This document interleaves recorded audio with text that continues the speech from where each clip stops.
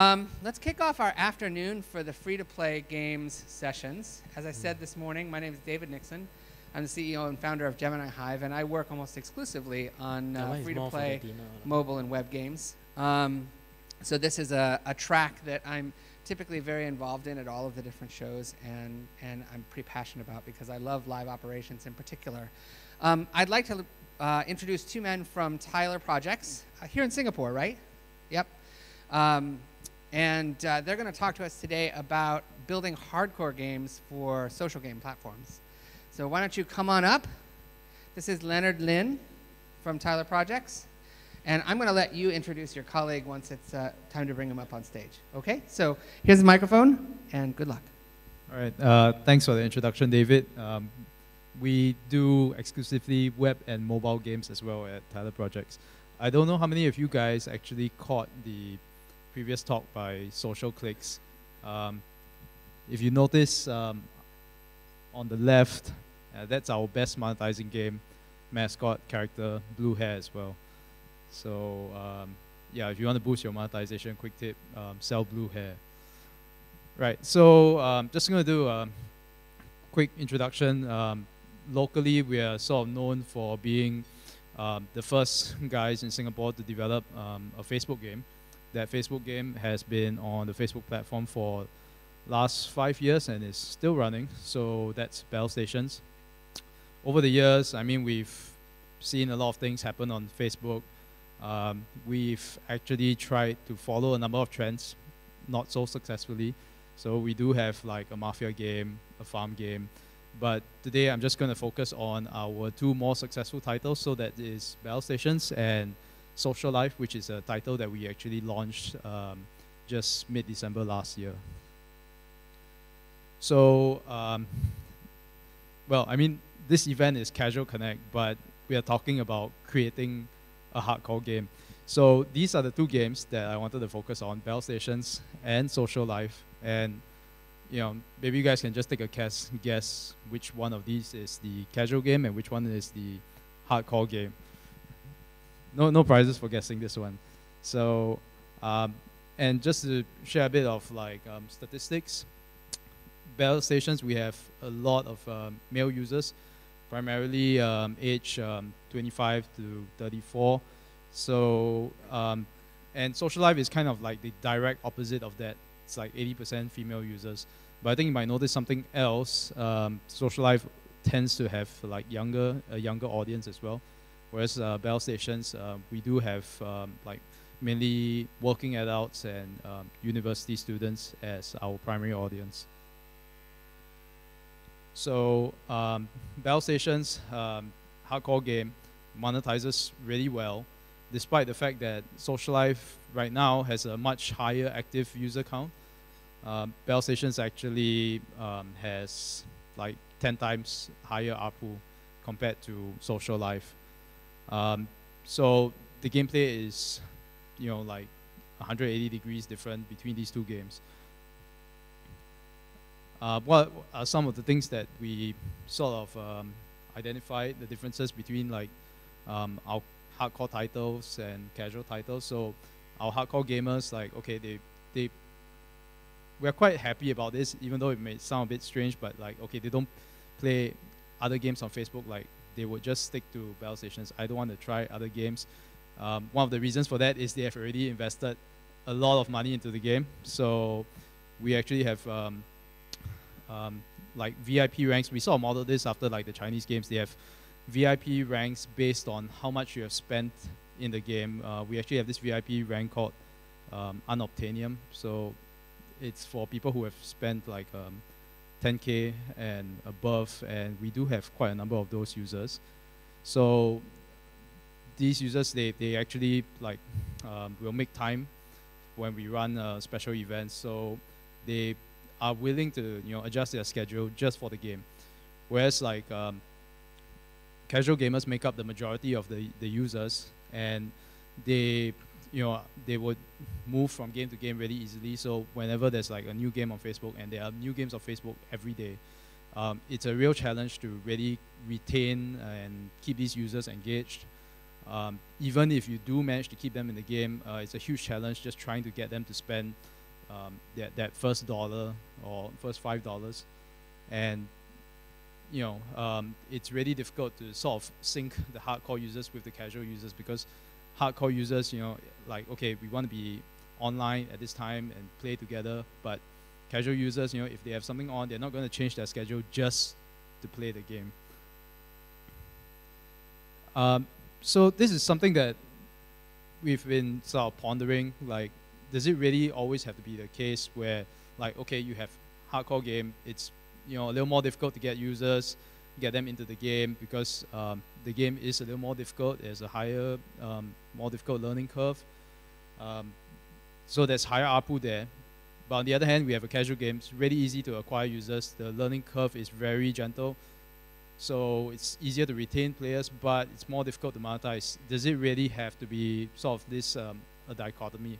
And I think, in a sense, Candy Crush is the example of a game that mechanically is possibly a casual game, but when you have players really reaching level 200, there was an article in the Hong Kong newspaper about how someone spent 36 hours playing and had to be hospitalized. So I think by any measure, that is definitely a hardcore gamer playing a casual title. So I would say it's not so much about hardcore games versus social games. Sorry, I mean casual games. But we have hardcore users and casual users. So developing casual games is great because it's much easier for the average user to pick up, and the ideal goal to shoot for is to make every casual game into a game that people can really become hardcore about. So I think it's really about giving users functions and features to become hardcore users, building for long-term engagement, and I've just summarized it into like 3 sort of general areas you can implement in your games to try and make them more hardcore user ready. So tasks and achievements to appeal to the little OCD person in all of us. It's really effective. We found having tasks, if you have uncompleted tasks, it really helps with user retention and getting people to continue playing the game. Leveling systems does not only refer to like, okay, level 1, level 2, but a lot of ways for people to get stronger. So ways to like, grind their items, make their items stronger, get more powerful items. And finally, adding like a multiplayer competitive aspect to the game. And there are many levels of competition. So, okay, what are some of the things you can do to make users become more hardcore? Give them a sense of ownership, because I guess in part because we are primarily a Facebook game developer, so we often have to interact with our users through the Facebook wall, and it really gives them a sense of ownership when the developer actually bothers to give them a reply. And it's great because other users can see that, okay, the developer is active, the game is not going to like suddenly close down, or it's not like they don't care about our feedback. And we find that the users that we do engage in this manner do tend to stick around, and sometimes all it takes is like, someone posts a question, you answer his question, and he actually decides to buy something just to reward you for that interaction. Another something that is great and quite often featured in a number of Chinese games is they have this 1 week period for you to build up your city, and then after that they open you to the very vicious world of PvP, where people can just pillage and destroy everything you've built up over the last 7 days. So that is something that we have as well in our games, even though not to the extent that you can destroy someone's entire city. Incentivizing people to share what they built up, screenshots to share with friends, some design contests, which I'm going to just show you in a minute, and having a story. So, next week on Bell Stations or Social Life, But as the primary story writer and game designer, I must say that writing a story is kind of tedious, so probably want to find other ways to have story elements rather than writing a very lengthy and detailed story. So for Facebook at least, running contests which allow players to customize and express themselves is highly effective. Most of our, I would say the most effective page posts that we have are the contest posts, because to kind of win the contest, players have to get friends to like, and I think just the fact that it's an avenue for players to say like, okay, I didn't build this game, someone else built this game, but I get to customize my character in this game and show it off. That gives them that sense of ownership. So back to multiplayer, we have different levels of multiplayer, and I mean, depending on the type of game that you have, some of this may be suitable or unsuitable. On, let's say, the individual player level, that is, you don't interact with anyone at all. For battle stations, we have a crew system where you add friends and they can like help you out with things, send gifts, help you out with fighting bosses. PvP is kind of a light form of interaction because you don't really know who you're fighting, but the fact that it's another player that you're fighting and not generic NPC, that does give the game a feel that, okay, there's a lot of other people playing this game as well, so that's going to encourage me to continue playing the game as well. And I think for us, that top level, and this is really highly effective for monetization, we have guilds or clans, and 70% of our paying users are actually people who join these guilds and clans. So within the clans, I mean, there's I would call it like group competition.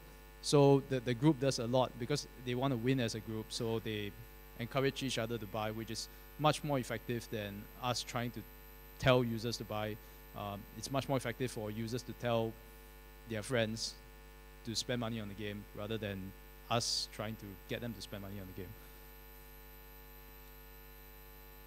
So one of the strengths of our company is that even though we have a very large Southeast Asian audience, which is known to be difficult to monetize, we have actually been pretty effective at getting some cash out of them. So every type of gamer, and people often start out as like casual gamers in a new game, and as they get to know more of the game, they may or may not become hardcore gamers. So compared to when we first started, we have a much better understanding of like the gamer life cycle in the game. And basically what you want to do is to try and monetize them most effectively at each stage of the cycle.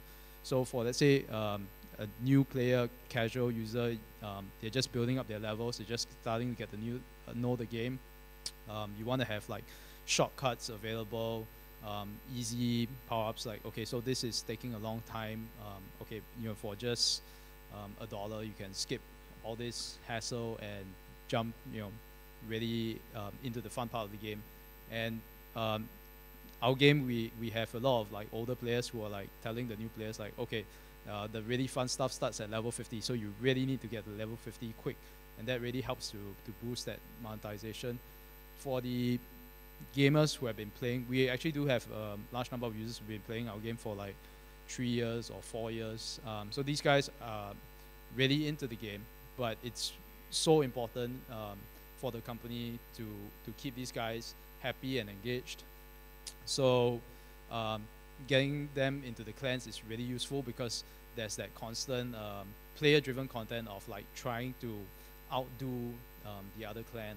So, or if let's say this other guy, he created some drama in the forum, and I want to get back at him, I get back to him, at him through the game, and that ultimately benefits us. So beyond just like adding hardcore elements to your casual game so that you can improve monetization, engagement, you do also need to consider that there is some balancing work to be done, because if you have hardcore gamers side by side with casual gamers, and oftentimes, especially in competitive PvP games, like the casual player might say, okay, you know what, these hardcore guys, they're way too strong. I don't even want to try and compete with these guys. So there are a number of ways to handle this. I think especially with social games, the way we do it is we have different sort of ranking tables. So you start first by ranking people amongst their friends. If you drop them straight into like the global ranking, the global sort of PvP arena, then there's this guy who's been playing the game for a really long time, or you spend a lot of money on the game, and that's really discouraging for new casual users. Matchmaking mechanics are extremely important, because in any game, especially for our game where it's not a pure skill-based sort of game, playing longer, having spent more time on the game, you do get stronger. So you need to have ways to balance how these people are going to play against someone who's absolutely new and he does not have those kinds of power-ups, without forcing the guy to spend money, before he's even had fun with the game.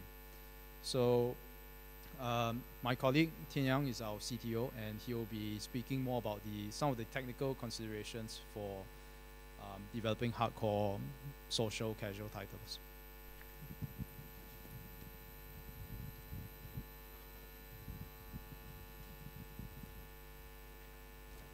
Okay, yeah. So I'll be touching briefly and about how we actually got the game online. Because for us, battle stations, at a point in time when we did it, it was the first time that we did an online game with multiplayer support. So it was a very new approach for us. Okay. So when we first started, we actually started this game when we heard about Facebook. It was in September 2007, where it was just open to developers to get their games or apps into the social network. So when we first went in, the game by itself was rather basic integration. We just sort of integrated login. Other concerns that we had at the early stages was privacy, because all along when you have been playing games, social networks is something that is quite new to players. Most players have been playing behind an avatar, but now you'll be playing a game whereby your online social profile is sort of exposed. So to handle this, we sort of had to manage the privacy concerns that some of these players have, especially in a PvP environment such as battle stations, where players are fighting against one another, and things such as like griefing. For example, if someone sunk your ship, you might want to get back at him, and you might want to bring it to the social network side of things as well. So we actually still implemented an avatar system for the players to sort of hide behind.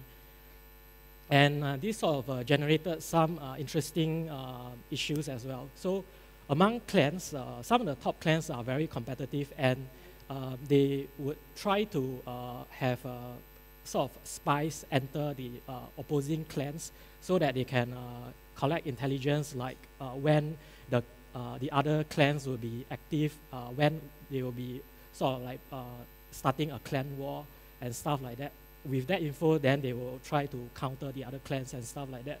So because of this, some of the top clans actually enforces a very strict interview process to get members into their clan. So these are sort of some of the interesting things that we did not plan for, but sort of evolved as the game went along. Okay. And we also have some issues with player accounts. Traditionally, online games sort of manage their own user accounts and stuff like that. With social networks, you sort of integrate your login with the social networks.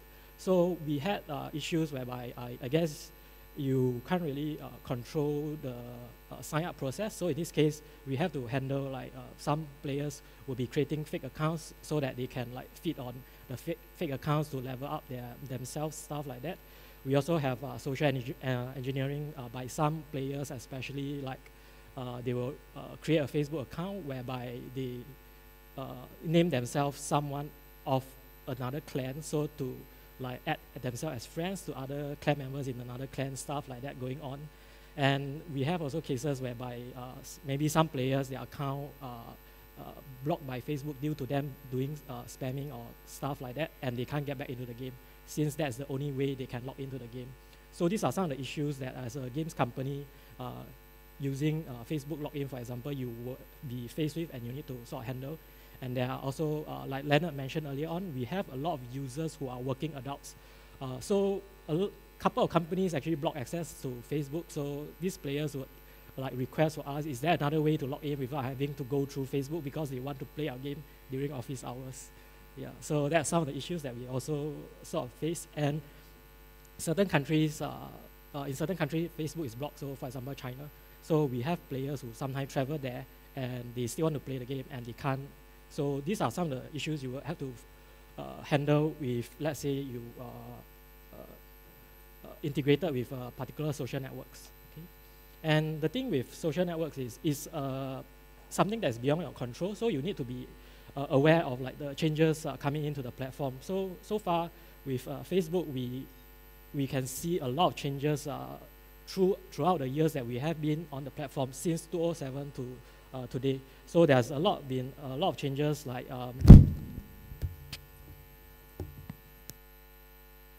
one of the changes I highlight is like the implementation of Facebook credits. And when that happened, games who have been relying on their own payment methods from the early days are now required to use Facebook credits, and only Facebook credits if you are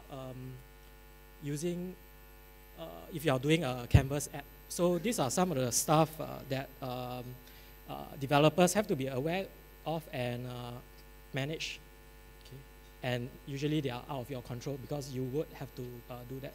And more recently, Facebook credits is going to be phased out. So you have another change coming that developers will have to spend time to change for their games. Okay, so beyond Facebook, we actually integrated our games into other networks as well, and each network has their own issues and stuff as well. So for example, Chrome Web Store was one of the other networks that we have integrated with, and for Chrome Web Store, it's a very bare network. There's no login, there's no payment channels, there's no friends list. So everything there is up to you to integrate and create. Then, like for example, Friendster, I understand that they went through acquisition period. So there was this period where they had a lot of changes to their platform. They renamed their domain name. They decided to go back to the Friendster name again, stuff like that. And MySpace, I guess you guys know how it was revamped. We even did a version for Southeast Asia version of MSN Messenger, but as you know, Messenger's service is closing. So we did all these things in order to try to expand our user base as well. And for the bottom, the second row of platforms, those are Taiwanese portals. That's because we actually realized a large number of our user base came from Taiwan. So we actually even explored like integrating to game portals specifically in Taiwan. And now I just touch a bit on how we handled the server load for our games when we first launched. When we first launched our game in 2007, the team was very new to server stuff, and we basically had very little or no knowledge about these things. And at that point in time, we actually knew about cloud computing starting up, but at that point in time, things were still very unstable, and the pricing was actually quite a bit more expensive. For example, I think like AWS, since they first started in 2006 until today, they have reduced their pricing more than 30 times. So like back in those days, it was still not very viable for us, but I think nowadays things are a bit more different. So during those days, we actually had to do a lot of things ourselves. We were learning new stuff with technologies related to the server-side stuff, and we had hardcore players, or some players actually wrote like script button clickers to play our game because they were trying to be more competitive than the other players. Yeah, so then it's caused our server load to be sort of like spikes, and there's lags to the other players. So we actually spent quite a bit of time trying to improve performance as well. And we also explored like CDN, since we have a lot of assets that are online. So like this kind of browser-based games is different compared to like single download games that you have for like PC games. Okay. So we did a lot of optimization, like for our database, we create replication to have a master-slave databases so that we offload some of the reads for our database from our writing database. We keep on tweaking our web server so that we can minimize lags, and obviously we also improve our servers stuff. Okay, and I'll just move on to payment methods and things that have changed when we first implemented our game back in 2007. When Facebook first started opening up the platform in 2007, there was no payment methods, no Facebook credits. So, and in that point in time, a lot of developers were testing water. So, obviously, the easiest way to monetize is through advertising, and that was what every other apps was doing during that period. However, you can see advertising dollars dropping the moment more and more developers get on to the bandwagon. So that's something that we observe, and eventually from 2008 onwards, you can see the number of apps or games with advertising becoming less, or a lot of the apps actually completely remove ads altogether. And we also saw the trend of offers like getting users to do surveys to earn coins and stuff like that. The interesting thing to note is you actually see this trend repeated itself on a mobile space as well. So in the early days of a mobile platform, you will see mobile advertising as the form of engagement for monetization. And then nowadays you have surveys and offers, and surveys and offers are here to stay. So they are still around, and is now sort of officially supported by Facebook, and we are still using that as well. The revenue is not that great because it's very dependent on region. So if there are no survey companies in your region that's offering such offers, you probably will not get anything out of it. And in the Southeast Asia region, we realize that this is quite bad for offers because there's not that many spending in this case. Majority is mainly in the US side. Okay? And finally, we see the in-app purchasing phase becoming more popular from 2009 onwards, and it has been a mainstay now. It sort of prompted us to remove ads from our game in Facebook as well, when we had a day whereby just having someone spend in-app purchasing is equal to the, or rather more than the amount you will earn from the ads for that whole day. Yeah. The reason being, in our case, for hardcore games, you actually have less impressions because your market is very niche. So the amount of money that you get from ads impression is not that fantastic. So actually for hardcore games, you probably go more for in-app purchases rather than advertising, unless for some reason your game has a very large user base.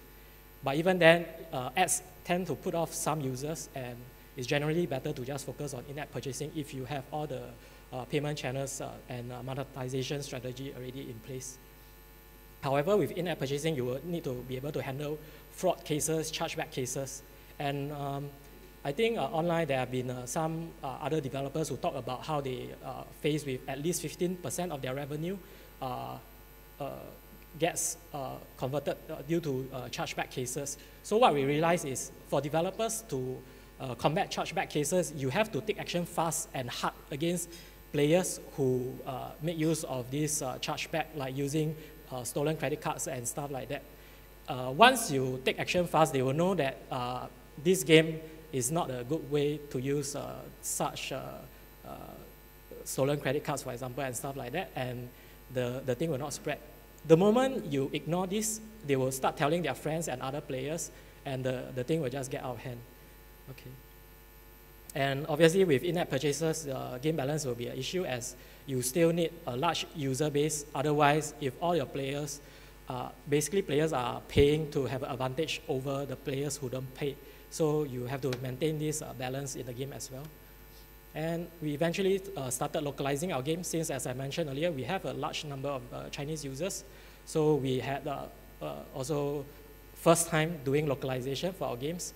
So we had issues with trying to convert our database from Latin character support to UTF-8 and stuff like that. We have some issues whereby if you have, for example, Chinese users creating clans in Chinese name, the English players have no idea how to pronounce the opponent clan. Yeah, and so these are some of the issues that you face with, and we eventually split up the servers into separate servers so that these users do not mix together. And having good translation is also not easy, so these are some of the issues that we face with, especially with UI. Like Chinese text tends to require a bigger height, otherwise the text will become too small to read. Okay. Yeah, and so I'm done. So we have time. Thank you very much. So in the interest of time, we don't have time for questions on this particular session, but I'm sure these guys will be available after their session if you wanted to approach them directly.